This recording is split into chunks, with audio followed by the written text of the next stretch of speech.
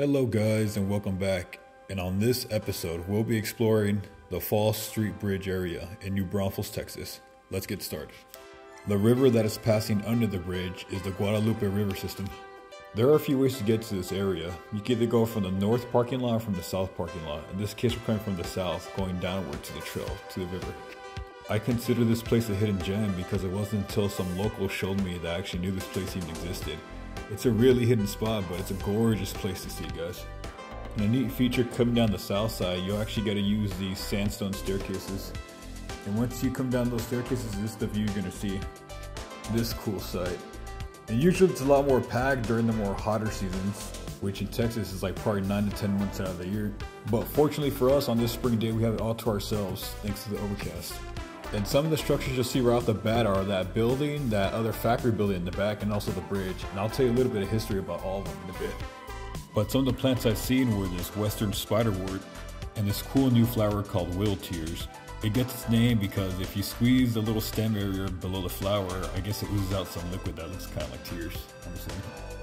I also got to see a T-Rex sandpiper. I'm sorry about the slow motion footage, just to keep the camera from shaking so much, guys. I also got to see a domestic muscovy duck. Now back to the bridge. Going back to the 18th century, it sometimes took weeks for the floodwater to subside, so it could be safe to travel across the river. In 1887, Comal County commissioned a Ohio company called Keen Iron Bridge to develop the high water bridge. And this bridge will come to be one of the last wrought iron bridges built in Texas. And it will also be the first toll-free structure completely over a major waterway in the state. This bridge extends more than 640 feet in length. Now going to my personally favorite spot, the pump house for the old textile mill. And to be honest, besides the river and the bridge, this is probably the #1 hotspot in this whole area. Because you can already see with all the graffiti, stickers, and art that this is some kind of hangout spot, whether for some sketchy people or for some cool kids. And also too, if you go more forward, you'll see right now, there's actually a makeshift diving board. You can actually dive from the upper level of this whole thing. So following my finger, what they'll do is they'll cross this platform, and they'll cross this little concrete barrier and start climbing up this pole and go up, up, up, all the way to the top, and then jump from the highest point right there where that makeshift board is to get a running start. Luckily, the river's deep enough so when they jump, it won't really harm them in any kind of way, unless they don't know how to swim. And going to the right side between the, well, what's left of the doors, you'll see this side. It's all overgrown stuff and some old pump supplies, and also a lot of old pipes too and open floors. That's pretty much about it to see. But yeah, that's the most of this hidden gem I wanted to show you guys. But since I'm in the area, just 2 miles down the road is actually a Buc'ees.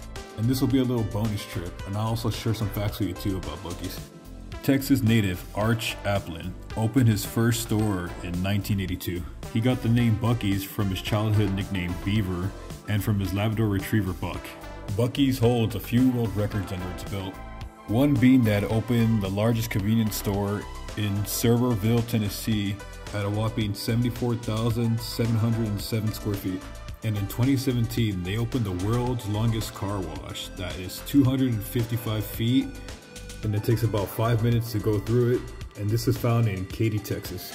The fudge and barbecue are made in-house daily, and the most popular snack food are the beaver nuggets.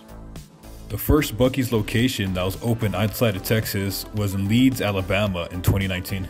Buc'ees is open 24 hours a day, 365 days out of the year. And the most famous fact of them all, Buc'ees is known for its clean bathrooms. I mean, look at it, it's so clean and nice. And that's all for this adventure, guys. Thank you so much for watching. Please, guys, leave a like, leave a comment if you got any questions. Please, guys, subscribe. It'll help me out greatly. I appreciate you guys. Take care, be safe out there, and have a nice day, guys.